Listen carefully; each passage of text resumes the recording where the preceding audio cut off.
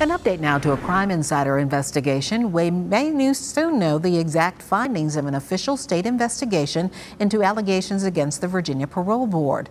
The governor's chief of staff announced they are working to send the state inspector general's full report to the 6 highest ranking members of the General Assembly. We do know that the state inspector general found that the allegations were substantiated. In May, the Inspector General was investigating the way the parole board handled the case of Vincent Lamont Martin, who had been serving a life sentence for killing a Richmond police officer. Martin was released from prison in June. The officer's family says the decision to grant him parole came as a complete surprise, and they were never given the proper notice and opportunity to contest Martin's release.